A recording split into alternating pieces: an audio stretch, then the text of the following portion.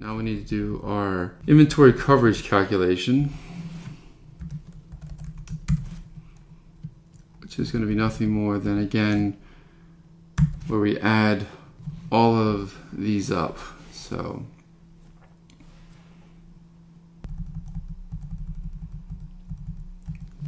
here's the UK.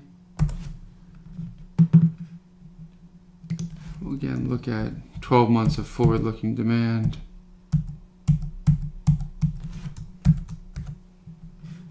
Minus whatever this is equal to in terms of the inventory level. And that should leave us 2.9, which makes good sense.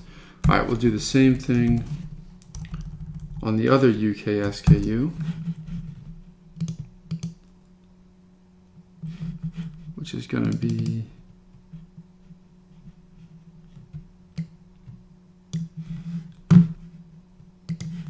this one here.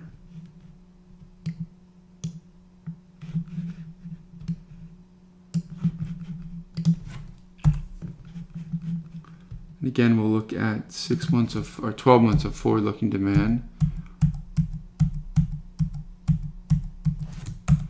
And then we'll subtract out whatever that inventory is already at the distribution center. Okay, that leaves us with 4.3.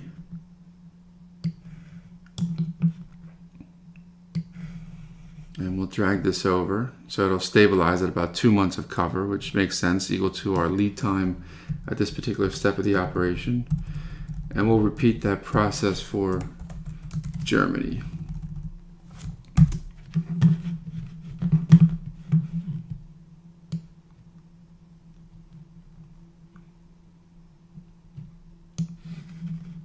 Just this.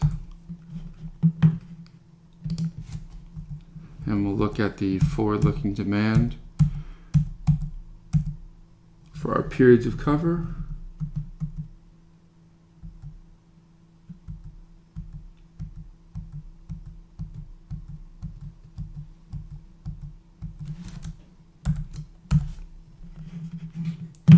And we'll subtract out whatever's already in Germany. And that makes sense, it should be 0 because we have nothing currently in inventory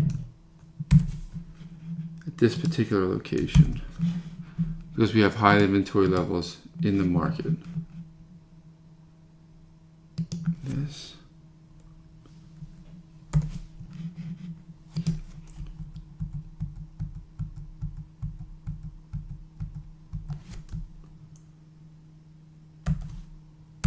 And we'll subtract out whatever's in the market, leaving us with what's at the packaging site, which again is 0. So these will, as we drag these forward, they'll start to build up, and they should stabilize at about 2 months of cover, which again equates to the lead time we have in the supply chain at this particular operation. Okay, so let's leave that there. Just while we're here, I'll just build this out. And again, this was that row that, if I wasn't creating this live and I was in a second version, I think I would probably delete this row, but again, we'll carry it through for completeness, so everything looks nice and neat.